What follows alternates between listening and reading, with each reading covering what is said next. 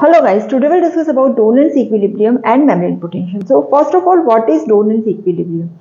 It denotes that product of diffusible ions on one side of the membrane is equal to product of diffusible ions on other side. This is the equilibrium. And this is when two ionized solutions, they are separated by semi-permeable membrane. So product of diffusible ions on one side is equal to product on the other side. First of all, let us discuss with the help of example. Here you can see this is semi-permeable membrane and this is side A, this is side B, and these are diffusible ions, sodium chloride, here also sodium chloride. So product of sodium and chloride on A side is equal to product of sodium and chloride on B side. This is Donnan's equilibrium. Now, what happens if any non-diffusible ion is added here? When one or more ion which cannot pass, when we are adding that in this one side, so what will happen, that we'll discuss. Suppose we are adding X on the A side. Okay, so when we are adding X on the A side, X is N ion. Okay, so here what happens, because X or anion is more on A side, what happens, the distribution of this cation and anion which are diffusible, sodium and chloride, that changes. Why? Because that is to create a state of equilibrium. Here you can see X cannot pass. For example, suppose if we all know that sodium and chloride in compartment A we have 10 sodium chloride, means 10 sodium 10 chloride. Okay, and we have 5 NaX. Okay, and on B side suppose there is 0. So what happens at the end of equilibrium? Now as we all know that this cannot pass, so this 5 Na and 5 Na will pass, but this X minus will not pass, 5 X minus will not pass. Okay, so what happens at the end of equilibrium? Now at the end of equilibrium we have 5X minus and 4 chloride minus, so total is 9 here.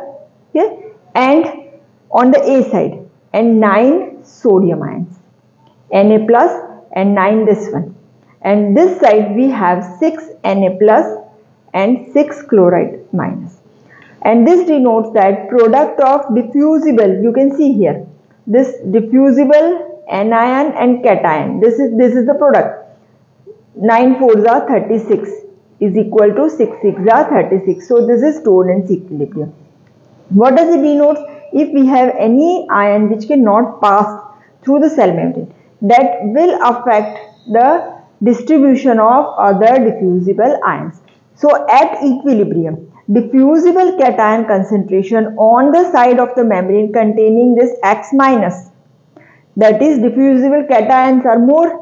Why? Because we have more anions and diffusible anions are less. Diffusible cations on the other side are less. So this is Donnan's equilibrium, Gibbs Donnan equilibrium. What is the application of this Gibbs Donnan equilibrium? The same thing happens in our cell also. In our cell, you can see here inside the cell we have proteins which are negatively charged. They cannot come out of the cell. Intracellular fluid contains non-diffusible anion like proteins as well as organic phosphates, etc. And according to this Gibbs Donnan equilibrium, there is asymmetrical distribution of diffusible ions. Okay, and because of that there are more osmotically active particles in the cell than interstitial fluid, and because of that the cell will be swollen and cell may burst. And to prevent this we have, so what happens because of that, the same condition like this will happen, more sodium inside, less sodium outside. So what happens, the cell will be swollen and it will burst. So to prevent this we have sodium potassium pump. What does it do? It moves 3 sodium ions out and 2 potassium ions in. Okay, so it maintains the volume of the cell. So this is our applied physiology. If you wish to get all topic notes, my book Physiology Notes is available on Flipkart as well as Amazon, and link for both that is given in the description box.